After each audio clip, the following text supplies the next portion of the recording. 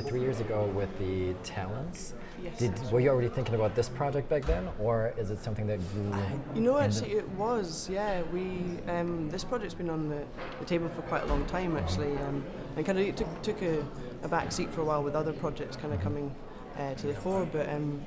But yeah, there would have been. Yeah, it really has been a long time coming. So. And what was the inspiration? Why did you feel like the relevance for this particular film? It's semi-autobiographical. Very fictionalized into an 11-minute story, but the sort of discoveries and the emotions of it all are, kind of real things. So. It was just a story I felt kind of needed told, and it seems to be quite a timely one as well, given that the world is waking up to this sort of idea of non-binary gender and all that sort of stuff. So, yeah. How do you personally approach such projects? Where does it begin, and when do you This one it took quite a long evolution.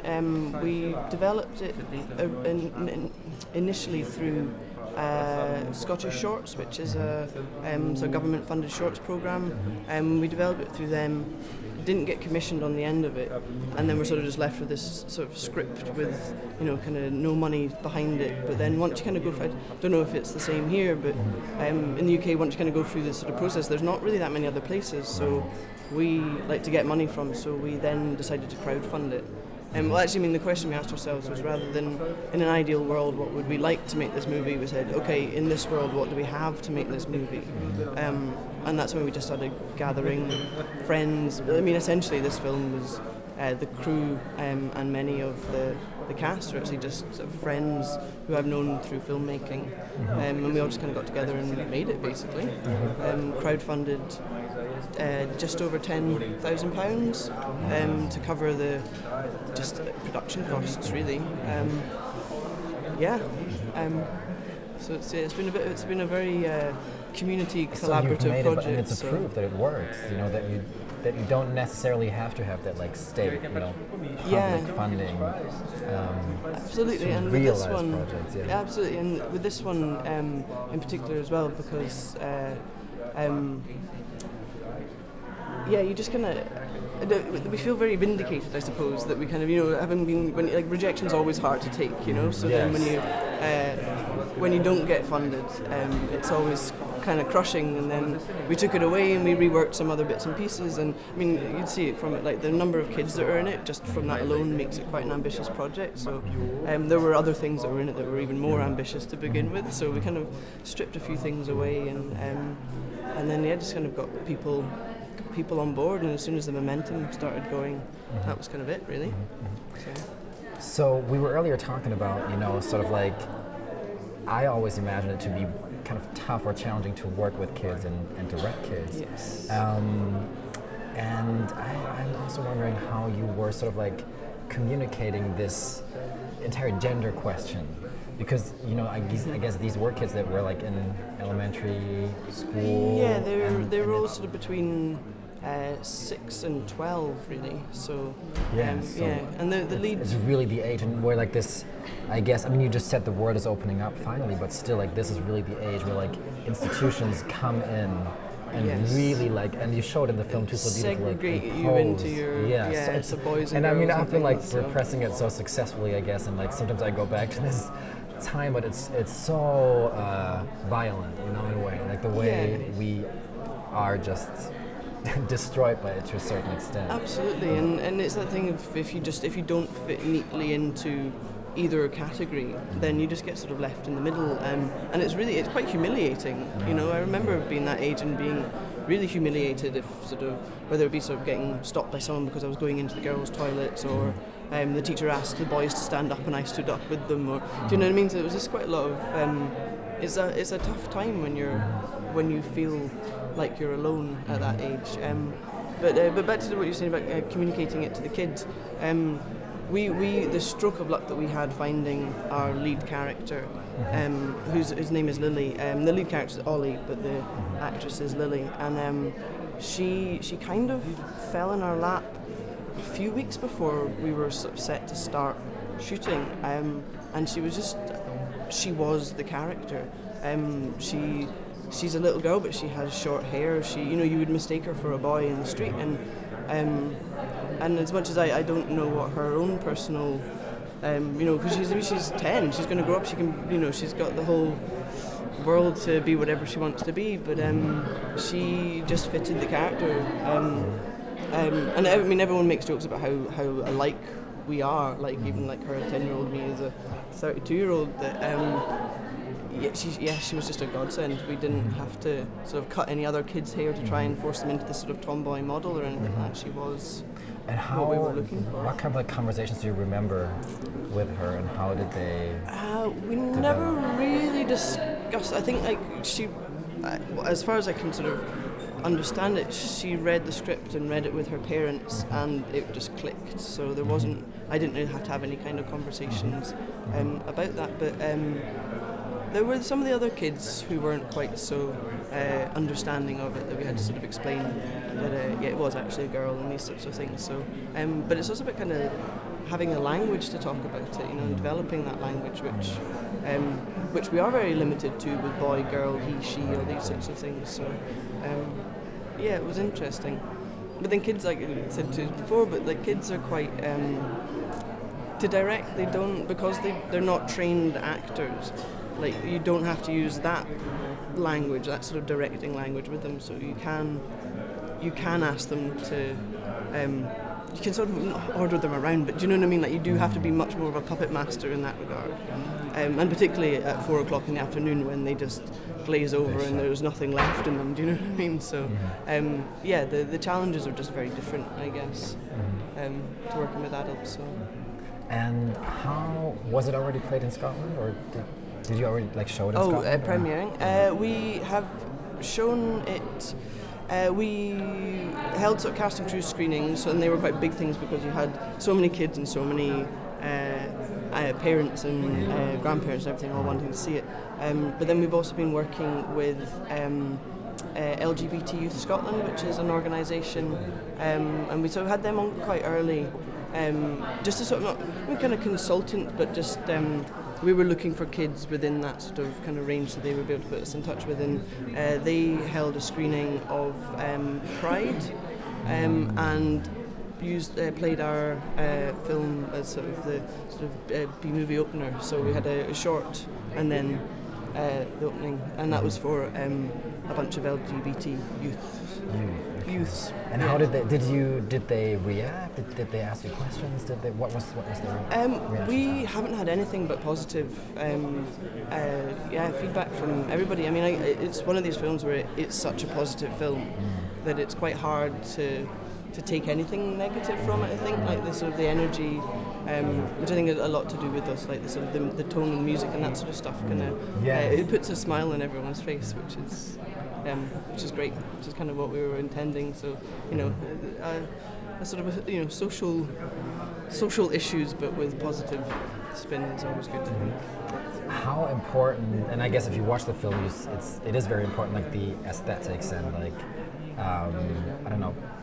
The costumes and like how much did you think about that in advance? Like what role did all of this play? The music.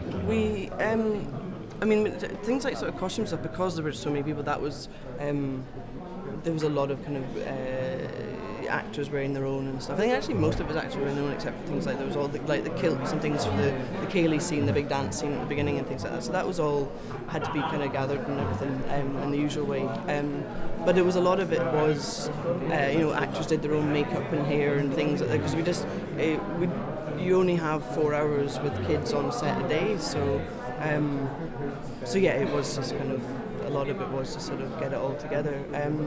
But in regards to the music, that actually started off as originally in the script it was because we wanted this kind of cowboy thing going through, and it was originally written in as harmonica.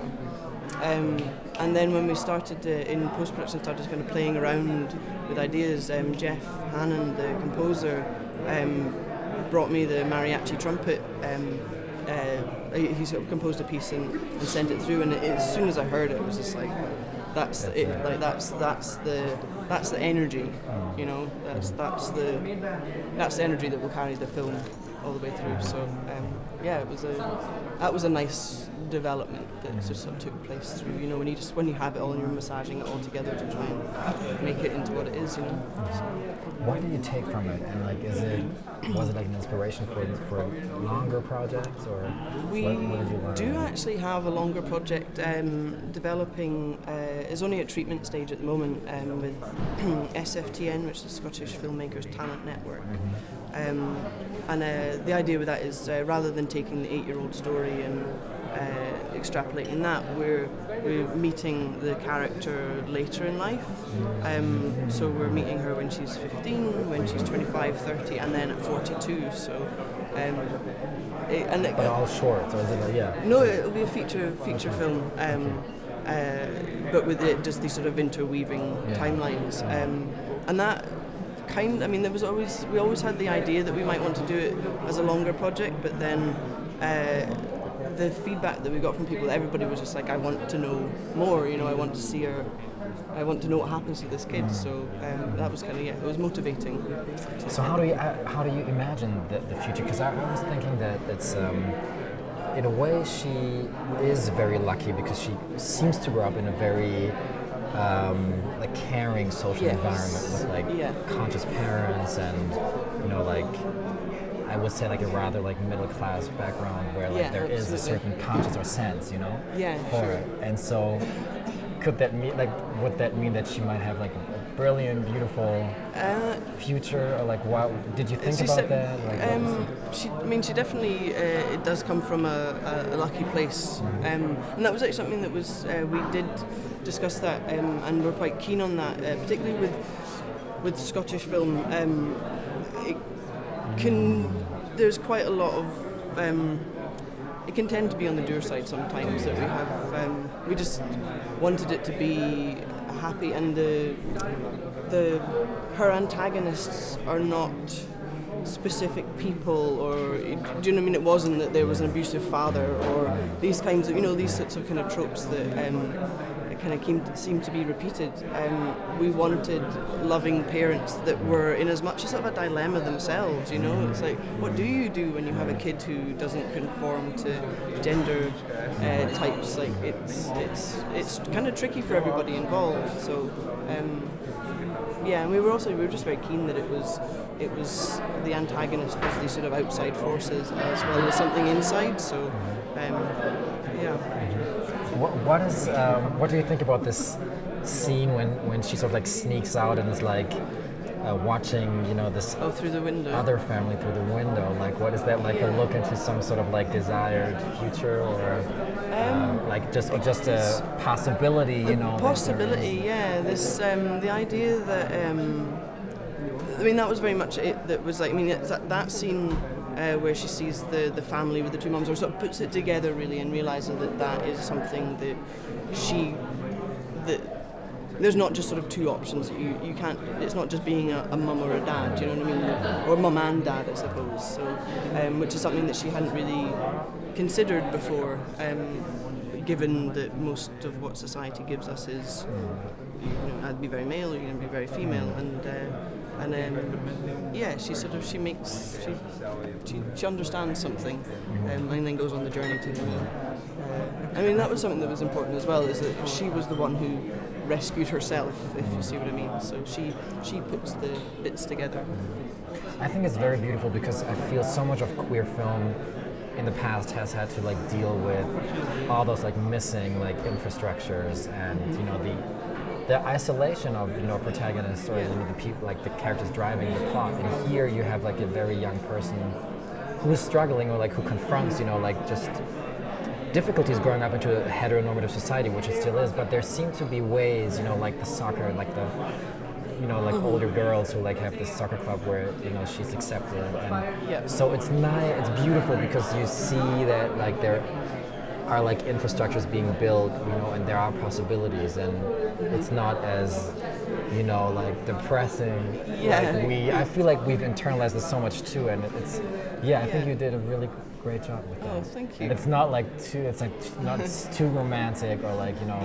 I think we kind of borrow this sort of 8-year-old perspective or I don't know whether we borrow the 8-year-old perspective or I put my perspective into an 8-year-old. I'm not so sure, but we wanted it to be very much like felt from sort of the injustice that she experiences, to then sort of overcoming it herself. And a bit like with the football at the end, the soccer at the end, it was like all she has to do is go and ask to join in. Do you know what I mean? So it's kind of her getting over her internal. Anyway, it sort of starts, spoiler alert, but it starts at the beginning with her not being allowed to play with the boys anymore because she's sort of reached that age and the sort of segregating of the sexes. But she doesn't want to go and play with the girls. Like that's sort of, it's not, that's not how she necessarily sees herself, or just doesn't really understand why she's being excluded from one group and forced to join another by default.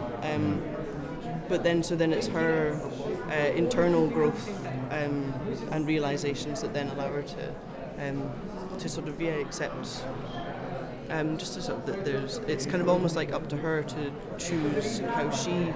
It's not just these laws and rules that adults impose, you know. It's she's now joining in, and now she gets to shape it how she wants to. So.